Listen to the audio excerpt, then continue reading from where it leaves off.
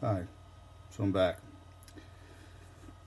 In the last video, I was talking about the fact that LCPS decided to cut down the speaking time from 5 minutes to 1 minute. And I guess that they were just too busy. So what I'm going to share with you here is a little bit of insight as to what kept them so busy. Um, I didn't know it was possible, but they somehow developed 83 page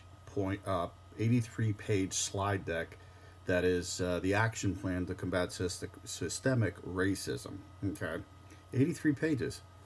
The hell do you have to say in 83 pages? I'm gonna put this on. I don't know where I'm gonna put it. I'll put a link in YouTube, and I'll post it on whatchamacallit, Facebook there under Vito. So I'm not gonna go through all 33 slides, but I mean there's some in here that I just don't understand.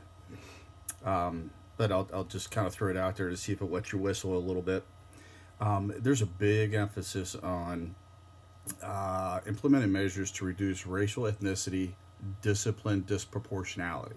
So that is, too many minority kids are getting, suspended or in trouble at school, more than white and maybe more than Hispanic. I don't know. I don't have all the numbers, but that's what the argument is. The question I always have when I read this is, okay, so if there's a disproportionate rate, what are the offenses? If the offense warrants is in line with the penalty, then what's the problem? Just because somebody is a POC, if they committed an offense, then you pay the piper, right? What does that have to do with color? If my son did something and the same kid, another kid did it and he was black, I would expect the same punishment. So why is I don't even understand. They need to look at the punishment versus the color of the skin of who's getting punished. Why are they getting punished is probably the first question you should ask.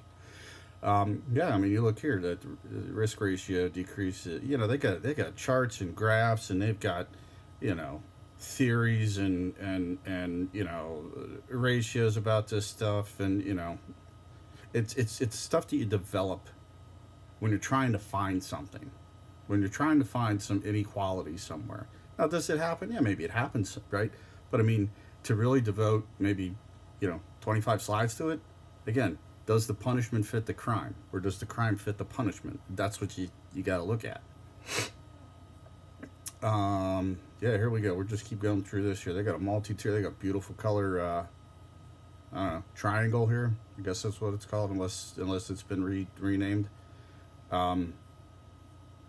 Action plan to combat racism. Okay, so they got finalized the comprehensive equity guide to work with. I'm not going to read all this stuff here to you, but I find it amazing that they can devote 83 slides, but they can't give somebody longer than 60 seconds to talk about this. Probably because it may conflict with what they're trying to do. So here's some remaining questions. What is the difference between the equity plan and the LCPS action plan to combat systemic racism? Will both plans exist as separate documents? 83 pages. And we got kids out of school because of this COVID stuff. And they're laser like focused on whatever this stuff. So it goes on, and I think it's probably worth a read because they're very disingenuous about what they're sharing and what they're telling. They use a lot of big words, big phrases because they think everybody's an idiot. And if you just kind of look past those big words and phrases, you'll see that they're actually the idiots because all they're doing is double speaking, right? They're trying to use, it's like if you've ever been cursed at by somebody that's French, it sounds nice, right? And that's what this is. They use big words to try to keep people from to accept what they're selling. They're great salespeople because they use these words and they hide behind these, these theories and all this stuff. And it's just like, now let's just have barroom talk and talk like normal people, and you'll get somewhere. I'm not even on slide 30 yet, so I'm not gonna waste your time and doing all this stuff. But here's a question. So LPS has formally apologized for the history of operating segregated schools. I didn't know we were still segregated. I didn't know that was still going on. If I did, I still wouldn't apologize because I got nothing to do with it. Why are we making this a focal point? Is the 7% of the student population and their parents coming out and demanding an apology for segregation from however long ago, 60 years or something like that? Why is this even a topic? Right? I mean, this is long gone. Why are we digging up the past to apologize for something none of us were around for? Move on. And this one that just doesn't make sense to me. All right, so and this is, I don't know if this is hypocritical, I guess is a good word for it. In an effort to establish equality, okay, work with me here. In an effort to establish equality for the academies of Loudoun, they made the admission process and requirements easier. Now that says two things to me. One, you're not trying to make somebody equal by making it easier. And two, are you suggesting that people don't have the ability to get in on their own merit, so therefore you have to make it easier for them? What, I don't even understand that, right? I mean, you want more, I mean, come up with a different plan, but I mean, it's almost an insult, I think, to me, that in the name of equity, you're going to make something easier. Why would you do that? So, are they going to make it tryouts for the high school football teams easier for everybody? You going to get somebody from the band or, the art teacher or, some kid that weighs 85 pounds to try out for a linebacker? Are they going to ease up on those restrictions? Probably not.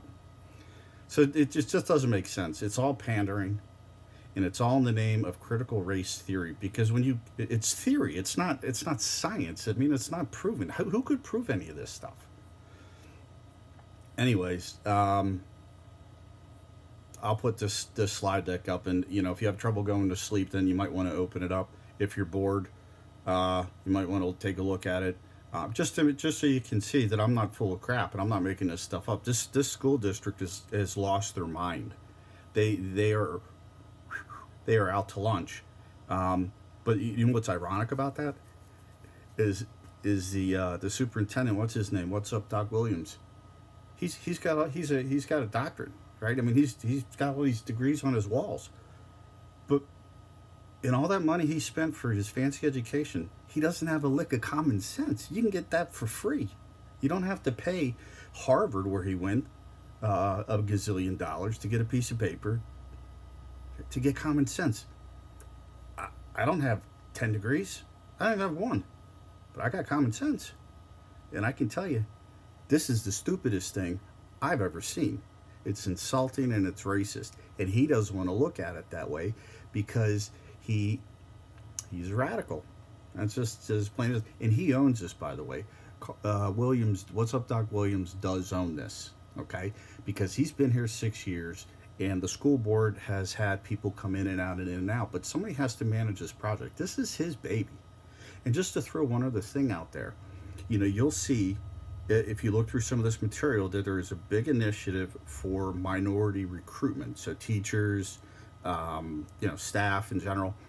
What's interesting is this has been an LCPS initiative for 12 years. Back in 2008, the state of Virginia made the recommendation, almost in the exact same language, to increase minority recruitment. Here we are 12 years later.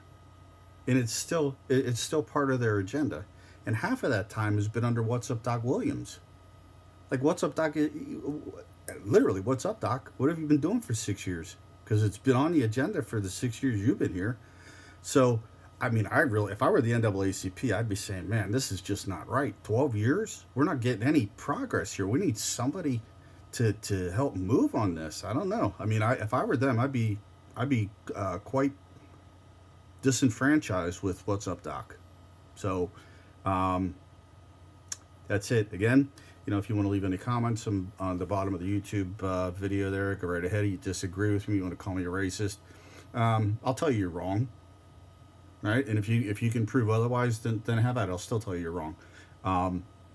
But for anybody that's got a willingness to understand and really wants to try to understand exactly what the school district is doing, it's worth the time. Not just listening to me, but looking at the materials. I'll try to make it a little bit easier, maybe save you some time, because like I said in the other video, this is not the funnest.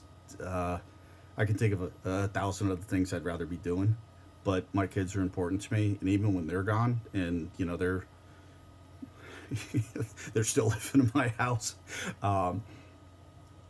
we can't let the school district go down this path just because they think they know what's better, because they have all these degrees on the wall, and because they belittle you. The school board belittle you. They don't talk to you like your people. They talk to you like you're a peon. And we pay their salary, right, with our tax money. Our tax money's going over there to those people, and they are not giving parents the time of day. I hope somebody catches this, or any part of this conversation for me or for anybody else, just so we can get a fire going under here, because this is just atrocious what these people are doing. All right. Again, my name is Scott, aka Vito, aka probably, I don't know, white racist, I guess. And my white privilege is calling, so I'm gonna have to check out now.